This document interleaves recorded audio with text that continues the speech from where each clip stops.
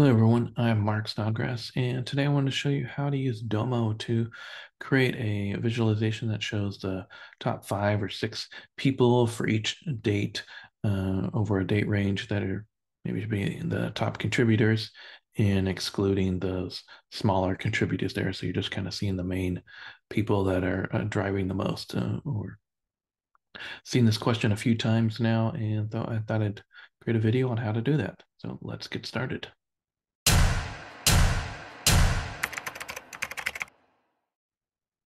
So you see here, I've got just kind of a basic chart. You've got a date here in the x-axis, and then what your metric is revenue in this example, summing up, and then the sales reps as each of the series in here. And it can be a little bit noisy sometimes. So one thing you want to do to be able to just kind of say, hey, show me the top 3 or 4 or 5 people for each date and exclude these smaller contributors in here.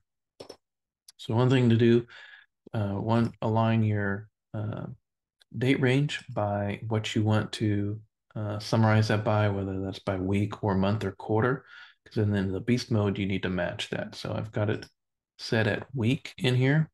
Then your base mode, you're going to create a rank.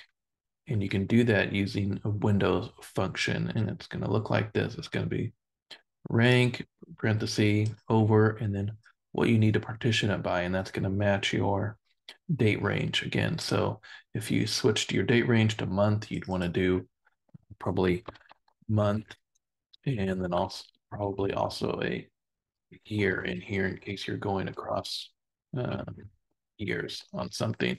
So it would be you'd partition it by these two things. I'm gonna back up there and go back to what I had. And then you're gonna order by the sum of the revenue that what's in your y-axis and descending. So then that'll give you your rank for every uh, person in here. Then what you do is just drag this into the filters and change it to less than or equal to.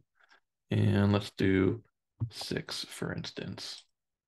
And so you'll see we got rid of the smaller people, but you have over here, if we look at this 1, 2, 3, 4, 5, 6, 7, there's 7 because it's judging it by each date increment in here. And so in one increment, we actually, Kai is making it into the group. So that's why you have more than what you're limiting it to, because it's, again, going by each range. You could do this as a nested bar as well if you wanted to be able to see those overall totals as a gray bar, but then having those smaller individual totals in there as well.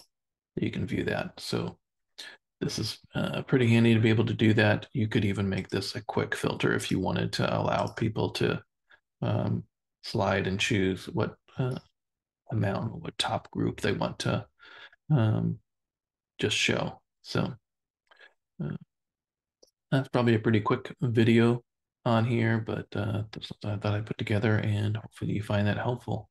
As always, just feel free to reach out if you have any questions. Thanks a lot.